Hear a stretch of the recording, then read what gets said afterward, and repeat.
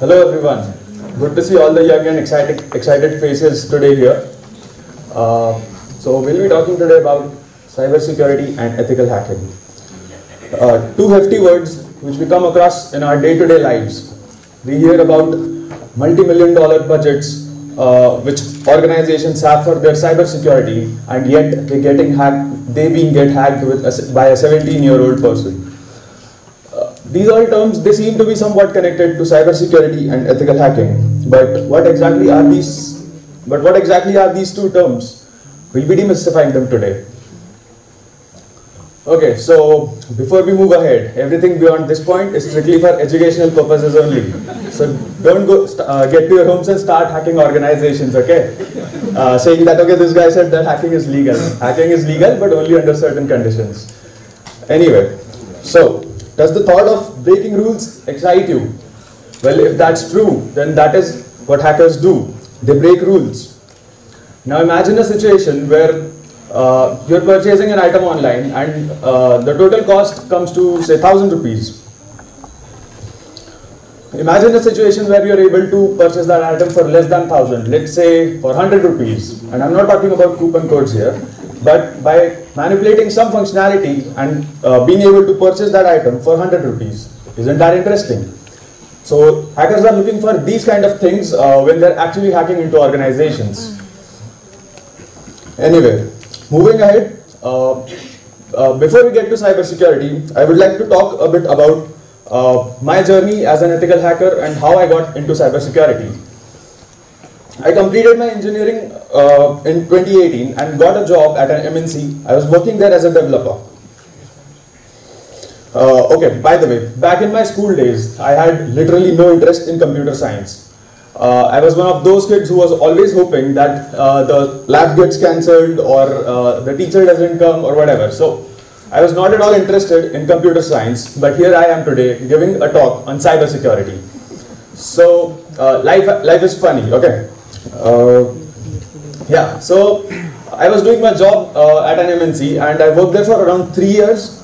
And it was during that time that I had this feeling that, okay, maybe this isn't for me. I wanted to do something else. So I started exploring what were the other opportunities that lied in information technology. At that time I came across cybersecurity and ethical hacking. And it was during that time that I even watched some hacking related series, okay, and actually it was that which really aroused my interest in it. Yeah, so even I went to the mountains and to get my head cleared as to what I wanted to do with my life. And yeah, that seems to be the modern day technique, you know, you go to the mountains, you clear your head out, you figure out your life, you come back. I came back deciding that I wanted to be a hacker. So I struggled around for 1 year. I found some online courses. What are the mindsets that hackers have? How do they hack into applications? How do they hack into organizations? It took a bit of time. It took around 1 year for me. I was to figure that out, and eventually I was able to find a two-factor authentication bypass. I'm sure you all have heard what you all are aware what two-factor authentication is. I was able to bypass it for a cryptocurrency exchange. Okay, so that becomes even more critical. Now, the funny part is, I'm working at that cryptocurrency exchange today. These guys, they were so impressed with my findings that they actually invited me to work with them. That's a great way to join an organization, by the way. You don't need to go through rounds and rounds of interviews. Anyway, finally, and yeah, even after that, I was able to find security issues on Facebook, Cisco, and a lot of other big tech giants. So that's a bit short story about how I got into hacking and how I have been doing since. Coming to our main topic, what cybersecurity is. So, our modern day world today is, our lives are basically invaded with technology. It is there in every aspect of our life. We have mobile phones, we have a lot of access to the internet, and we could do a lot of things just at the tips of our fingers. With that being said, basically we have a lot of power in our hands today. And a wise man once said, with great power comes great responsibility. Yeah. I'll repeat it again. So, a wise man once said, with great power comes great responsibility. As customers of technology, it is our duty to be responsible and protect ourselves from the digital threats that exist in this digital world. Digital threats could be impacting human beings as well as they could be impacting organizations directly. I'll talk a bit about what are some of the digital threats that directly impact humans. Social engineering. What is social engineering? So, social engineering is simply you yourself giving away your personal information to somebody else online who is pretending to be somebody else. I'm sure you all would have received calls from banks stating that your accounts are frozen or your credit card is declined, and they would be asking for your OTPs or your CVC numbers. Never fall for such traps. These are just scammers, guys. Banks do not reach out to you asking for your OTPs or your CVC numbers. So these are some of the social engineering threats which we should be aware of. In the corporate environment, there are some cyber hygiene policies which are used to protect the organizations as well as the employees. I'll talk a bit about what are some of those. So you're supposed to keep strong passwords. Use a combination of numbers, capital letters, special characters. Never share your passwords with anybody else. And if possible, keep updating your passwords every 90 days. Because that's how long it takes to break an 8-letter password. With that being said, some of the other cyber hygiene policies. So, whenever you're working on a document, ensure that you dispose it off safely. Because trust me, when I say this, hackers would even reach your dustbins if they want to get some information from you. Alright, so moving ahead. Cyber threats which actually impact organizations. AIIMS Delhi, one of India's prime medical institutions, suffered a devastating cyber attack back in November 2022. Everything had to be taken offline. Their servers were impacted and all of the procedures, including taking the samples of the patients, everything had to be taken offline. At the end of the day, it impacted the patients. Similarly, the Uber hack in September 2022, one of their employees' credentials were compromised. It eventually led to the leakage of around 70,000 employee personal information on the dark web. Now, that's a big number, and what the point that I'm trying to make here is that cyber attacks eventually do impact human beings. We cannot live in a world where we could just live in a delusion that cyber attacks do not impact us. They do. So then, what cyber security is? We've talked about technology invading our lives. We've talked about what are some of the threats. Then what exactly is cyber security? So cyber security is the state of well-being of digital assets as well as cyber assets, and from external as well as internal threats which might impact the productivity of the systems, ultimately impacting the human beings. A bit of a complex definition. Let's break down that a bit. The state of well-being or protection of cyber or digital assets. These digital assets, they could be databases, they could be servers, they could be networks. From internal as well as external threats. So, as you saw in the case of the Uber hack, it was an employee whose credentials got leaked, and at the end of the day, it led to the leakage of other employees' information. So, threats could be internal as well as they could be external. That could impact the productivity of the systems. So, as we saw in the case of the AIIMS attack, it impacted the productivity of their servers, and at the end of the day, it were the humans that were impacted due to a cyber attack. Now coming to what ethical hacking is. Cybersecurity itself is a very big domain, but we'll be talking a bit about what ethical hacking is today. So ethical hacking is an authorized way of finding vulnerabilities in organizations in their systems, applications, networks. Hackers are hired by organizations to secure them.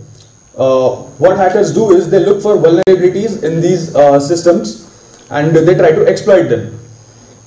Now, what is a vulnerability?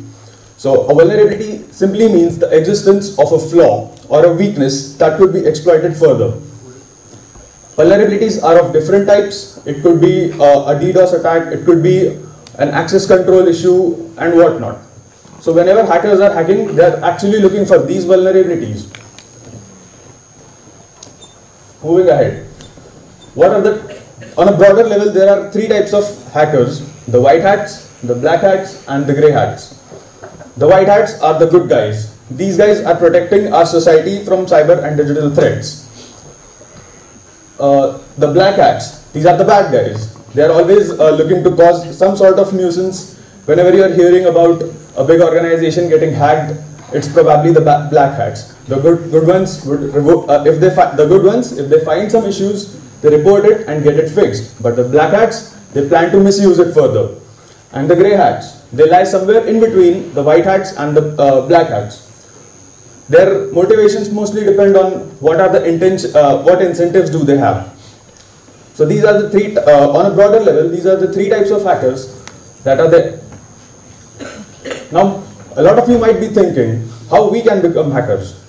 Well, I've jotted down some of the points here, but again, there's no ideal way as to how you could become a hacker, but let's talk about it.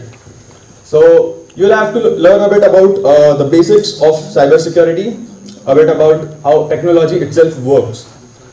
Coming from an application security point of view, you'll have to learn how applications work. Have you ever imagined when you order food on an online, on an app, what exactly happens behind the scenes? Have you ever wondered that? Well, if not, then that's a great place to start. You will have to learn some coding. Coding is essential if you're working in a tech environment. Okay. The never give up attitude. You'll have to, whenever we are, as hackers, whenever we are looking for bugs on applications, we are actually, most of the time, I would say 9 out of 10 times, we are faced with failures. Because it's not that easy to become a hacker. If it was, everybody would become a hacker. And lastly, a super cool hoodie and some coffee. I mean, come on, what's a hacker without his hoodie, right? And you'll need some coffee as well for those late night hacking marathons. I'll talk a bit about some of the career opportunities that are in this field as well. So, on a broader level, I have just used security analyst, which is a very broad term here. It involves a lot of roles which people play. It could be about doing risk analysis. It could be about doing some vulnerability research. It could be about red teaming, blue teaming, and a lot of other things. Penetration testers, as shortly called as pen testers, as the name suggests. So penetration testers, they try to penetrate into organizations. They try to get as much information possible from these penetration testing attempts. They are basically a special breed of ethical hackers only, but their engagements are somewhat limited and in a well-defined scope. Ethical hackers, we've already talked about what ethical hackers are. And lastly, bug bounty hunters. So this is again a new breed of hackers which is coming up, and what these guys do is they look for bugs in their free time or out of curiosity, or just if they want to, just for the sake of it maybe. So these are some of the career opportunities which lie in cybersecurity, and I can tell you that this field faces a major lack of well-trained professionals. So yeah, there are plenty of opportunities in cybersecurity. I'll be busting some hacking related myths also. So at the start I said that hacking is legal, and here again I'm just trying to bust that myth. So yes, hacking is legal. Well, that is not a completely true statement. And hacking can be done legally if you have authorized permissions to hack into organizations. Now, how do we get authorized permissions to hack into organizations? For that, we have bug bounty platforms where organizations they put up their programs and they ask hackers to come and hack them. And if the hackers are able to find some vulnerabilities, they get handsomely rewarded for it. So, hacking can be done legally, but in an authorized way only. Second myth, big organizations are well secured. From the outside, it looks like tech giants like Facebook, Google, they are all well secured. If they have billions and millions of dollars of budgets, how can you just simply hack them? But Well, that's not true. If you're creative enough and if you have the right motivations, you can just hack into any big company. I'll give you an example. I found a bug in one of Facebook's acquisition. It took me only 5 minutes to find that bug. Now, if I would have thought that, okay, come on, Facebook is a very big company and I don't think they would have a security flaw that easy, I would have probably never found it. But I actually did. So you'll have to take that chance of hacking into big organizations as well. And they're only well secured on the surface, but not really. Expert coder. There's this myth around hacking that you'll have to be an expert coder if you want to be a hacker. Well, coding certainly does help, but it's not actually that you'll have to become an expert coder in order to become a great hacker. Hacking is somewhat different from coding, and it requires more of a logical approach to how things work and how you can break them then. So I've tried to bust some of the hacking related myths here. Lastly, I would just like to conclude by saying that a lot of people dream of joining big organizations, or even some do of establishing them. So I'm not really ruling out the entrepreneurs here. But there's only a special breed of people who actually dream of hacking these organizations. With that being said, I'm not sure how many of you want to be a part of that special breed, but I'll leave it up to you guys. Thank you.